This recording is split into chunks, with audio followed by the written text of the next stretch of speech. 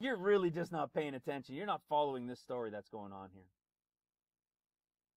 It's over the top. And like I said, I'm just getting started. Here's a nice little reminder from the Gospel of Thomas, right? The apocryphal one. The disciples said to Jesus, this is to strengthen you guys again. Tell us how our end will be. Okay? Again, talking about what? The end. This is the disciple group. They're asking about the end. Jesus said, have you discovered then the beginning? Yes, we have.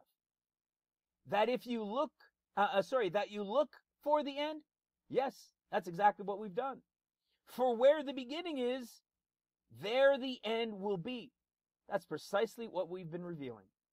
Blessed is he who will take his place in the beginning. What was the beginning? Aldebaran, the Eye of Taurus. He will know the end, and what? Will not experience death. Pre-trib, brothers and sisters. Let me ask you something. This seems quite specific, doesn't it? Doesn't this seem very specific to you? I always catch myself.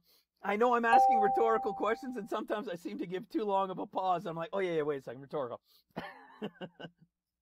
So just ponder on this. Pause this and read it again for yourself slowly. Does this not seem, in verse 18 of the Gospel of Thomas, to be something very specific? Does this sound like it's talking to the entire group of pre-tribbers? Prepared, ready, and watching? No, it doesn't, does it? Who has then discovered the beginning that they look for the end? Do you know anybody outside of this ministry that's understood this? For where the beginning is, there the end will be. What? Where on earth have you ever understood this except here in this ministry that takes it all the way back to the beginning of creation to reveal the end, and that in the end was the revelation that brought us back to the beginning? You see?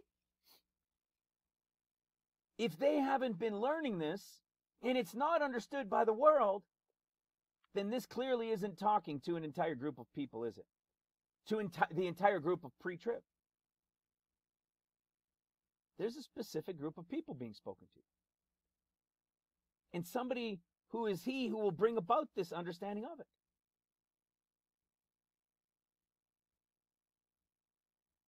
Awesome.